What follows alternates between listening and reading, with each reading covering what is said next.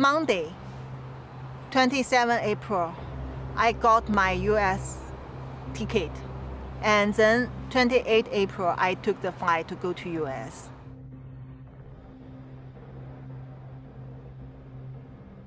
That day I was very nervous. Any step before the flight set off, I know I can be stopped.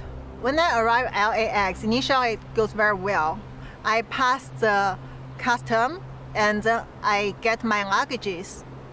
When I try to go through the exit, there were two officers stop me. Seems they are waiting for me. I don't know why. They just stop me and bring me to the office and then try to ask me where I'm from, what kind of work I'm working on.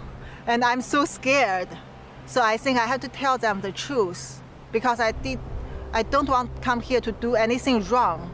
I'm doing the right thing. So I tell them that don't let me go back to China.